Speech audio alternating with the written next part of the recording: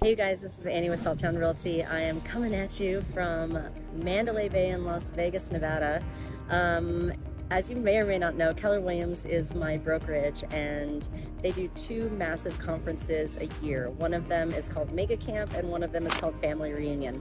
This is my third or fourth time at these big events, and they are a lot. There's always so much going on. I mean, this conference has 30,000 people.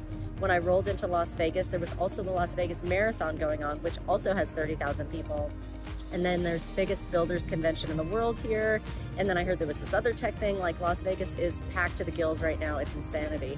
But basically these conferences are just continuing education. There's a lot of networking and stuff like that that goes on. But yesterday we had the opportunity to listen to Tony Robbins, which is like so amazing. Like, to go to Tony Robbins is like, his tickets sell out, they're super expensive. I mean, this guy is like the creme de la creme of like public motivational speakers, although he specifically said he's not a motivational speaker. But I will tell you what, I felt like very motivated after his talk. So it's like, yeah, anyway.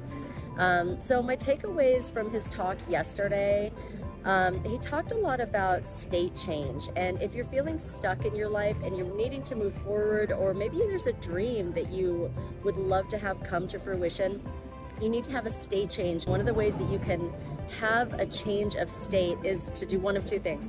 One is to either really focus on gratitude, and that sounds really sort of cheesy, it's not quite like that, but basically thinking about the best times in your life, your most memorable times, when you've been feeling incredible, or when you were grateful, or when you learned something new, or when you were proud of yourselves. I feel like in our society right now, it's sort of like this weird thing that you can't be proud of yourself for your accomplishments, but really focusing on what that felt like to truly be proud of yourself and to pat yourself on the back. The other way to do it is by moving. So if anybody's ever seen Tony Robbins, like, you are up out of your seat constantly, you are screaming and hooting and hollering and doing those things.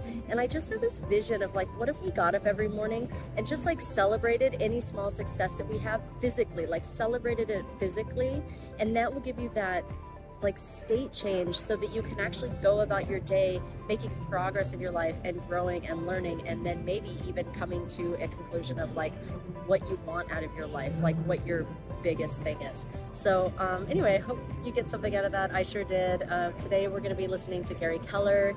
He is the leader of Keller Williams, and he's incredible and motivational. He's doing his vision speech this morning, and then all afternoon is packed with classes. So I am very proud to be able to come to these events and continue my education and knowledge and inspiration to be able to bring that into my business.